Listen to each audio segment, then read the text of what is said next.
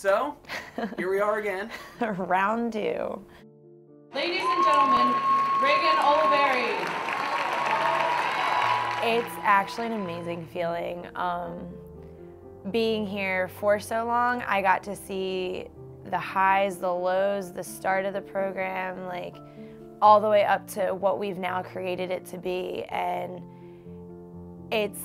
it's so exciting and it's so rewarding, like being a part of that program and being a part of the rise of this team. And it's not going to stop here. And I'm so excited, like as an alumni, to come back and watch the girls go above and beyond even what we've done this year. Ladies and gentlemen, Victoria Reggiani.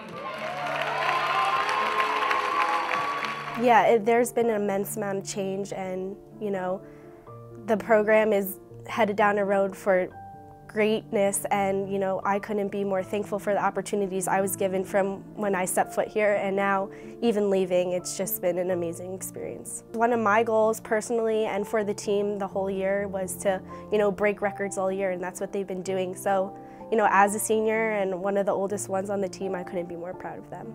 Ladies and gentlemen, Brianna Odom. It's just a lot. Just coming in as a freshman, you don't really know much about college or college gymnastics at all. So I think that the program has grown as I've grown, and we've discovered new things. Like I've discovered new things about myself and learned things, and same with this team. We've come a long way. I still remember the home meet the first home meet that I competed in, walking into our own arena, the way it was set up. Just that rush and that feeling of like going into a competition and being with your teammates, I think is what I'll miss most about everything. I think I'll miss most is just being around the girls every day. You know, it's like having 17 extra sisters, and you know, you spend so much time together. So I definitely think I'm gonna miss having those bonds and just being in the gym every day, because I've known that since I was a young girl. I'll definitely miss my teammates, just being with them all the time in the gym, outside the gym, talking to them basically 24/7.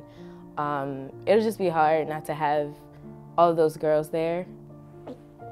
Didn't think I was gonna get emotional. I'll miss the skills a little bit, but I think I can get over that part. But definitely my teammates.